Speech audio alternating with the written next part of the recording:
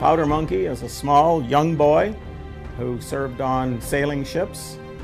His job was to carry powder from the powder magazine to the cannons.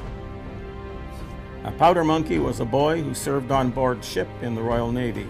He could be as young as 10 to 14 years of age, and there were usually as many as 30 powder monkeys assigned to a ship. Each cannon had his own monkey. During battle, it was his job to bring charges of powder to his cannon crew. Each boy carried 2 cartridge cases, each containing a canvas cartridge and containing in each up to 8 pounds of gunpowder, the charge required for the 32-pounder guns mounted on the lowest deck of a 3-decker.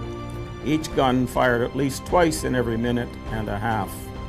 He had to be fast and small.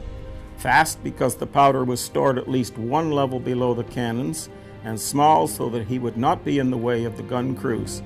He served barefoot, as it was believed that it was easier for bare feet to grip the deck during battle and would not slip as much in the blood of the fallen men.